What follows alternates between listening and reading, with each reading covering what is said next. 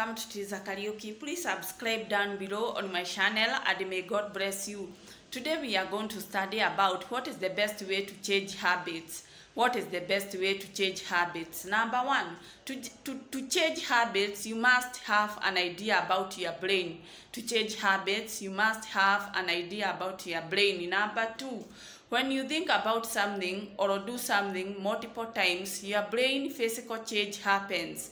When you think about something or do something multiple times, your brain's physical change happens. Number three, your experience, emotion, and attitude are all embedded in your memories. Your experience, emotion, and attitude are all embedded in your memories. Number four, scientists have seen that the brain changes every second. What you think, what you hear, what you see, what you do are installed in the brain. Scientists have seen that the brain changes every second.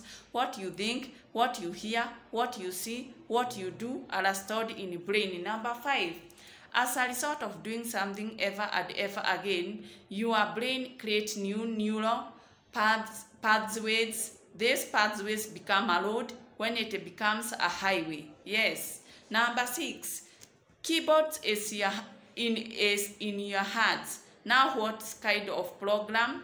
Keyboard is in your hands. Now what kind of program you do will depend on you.